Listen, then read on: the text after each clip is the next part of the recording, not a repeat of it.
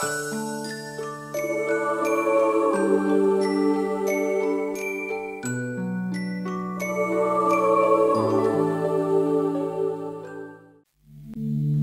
vive. Prepararnos durante la Cuaresma para contemplar la pasión y muerte de Cristo hasta llegar al domingo de resurrección. Hoy nos debe llevar a pensar en sus discípulos y seguidores. ¿Cómo habrían despertado a ese nuevo día? Sin las esperanzas que Jesús les habría hecho crecer en sus corazones. Seguramente decepcionados, porque aún no sabían que Cristo había resucitado. Y en ellos nos podemos identificar cuando perdemos con tanta facilidad la esperanza y la confianza que Dios espera que depositemos en Él, cuando dudamos de su poder y su grandeza, cuando intentamos igualar a Dios con nuestras incapacidades y limitaciones. Hoy queremos iniciar este caminar de Pascua buscando a Jesús, como las mujeres que salieron al sepulcro a buscarlo. Hoy, en medio de lo que vivimos, debemos tener claro que Él es la única opción que tenemos. Pero como ellas, siempre dudamos de sus promesas y prodigios y emprendemos un camino hacia Él, buscándolo, pero equivocadamente, porque seguimos buscando en ocasiones a un Dios muerto. Seguimos pensando que se quedó en el sepulcro.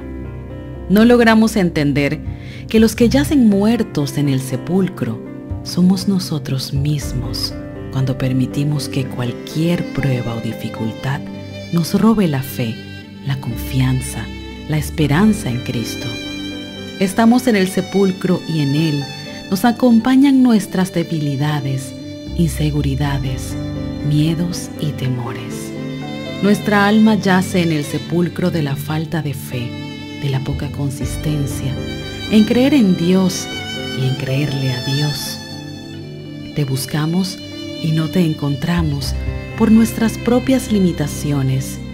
Te buscamos y no te vemos por nuestra propia ceguera espiritual. Te buscamos y no te sentimos por nuestra propia falta de fe.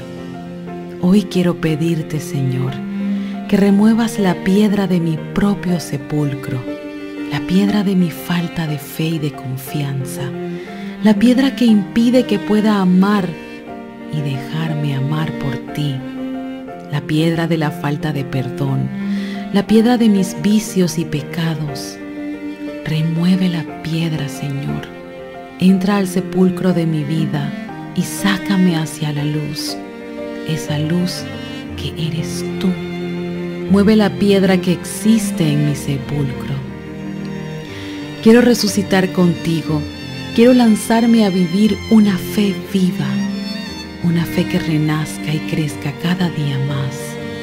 Quiero dejar atrás el pasado de mis miedos y temores, de mis infidelidades y traiciones, de mis dudas y equivocaciones. Quiero empezar una vida nueva en tu compañía desde la gloria de tu resurrección. Te prometo que esta vez lo haré distinto. Caminaré de la mano de tu madre, de ese legado que me dejaste al pie de la cruz. La seguiré, porque detrás de ella nunca más entraré en ese sepulcro del que me has sacado. Con ella nunca olvidaré de dónde me sacaste y todo lo que me has permitido vivir junto a ti. Con ella aprenderé el silencio de la espera, el valor de la confianza y la fuerza del amor. Sé que soy débil, que me distraeré, que en ocasiones pondré mi mirada en otras cosas, pero María, tu madre, mi madre, me ayudará a reencontrarte cada vez que yo me pierda del camino. Ella me guiará a reencontrarme con el resucitado, con el Dios vivo. Ella me conducirá a tu presencia real, donde podré encontrar esa fuente interminable de gracias para aumentar mi fe, fortalecer mi esperanza y encender mi amor por ti.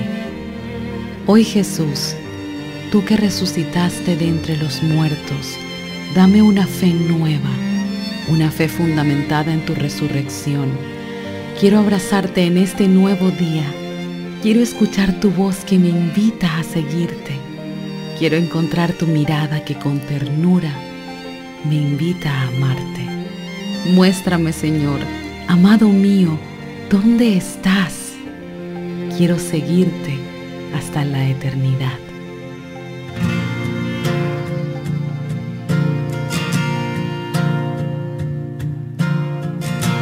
Dios nos envió a su Hijo Cristo. Él es salud, paz y perdón.